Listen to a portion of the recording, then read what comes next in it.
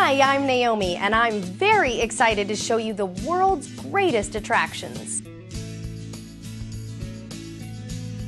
East Asia may seem like an unlikely place to find a French cathedral, but this Vietnamese city is home to the Notre Dame Basilica of Ho Chi Minh. This beautiful and decidedly Western-style church was built in the later part of the 19th century, following two other smaller churches. This cathedral's design, drawn from the Roman style, was the top pick in a contest to create the city's cathedral.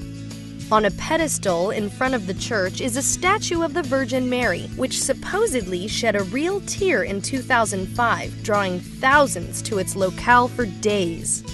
The two spires of Notre Dame Cathedral are bell towers, each standing a staggering 190 feet tall. This monument stood as a symbol of France's ownership over this country and was meant to promote Christianity and French culture. Thank you for watching our travel video series. See you next time!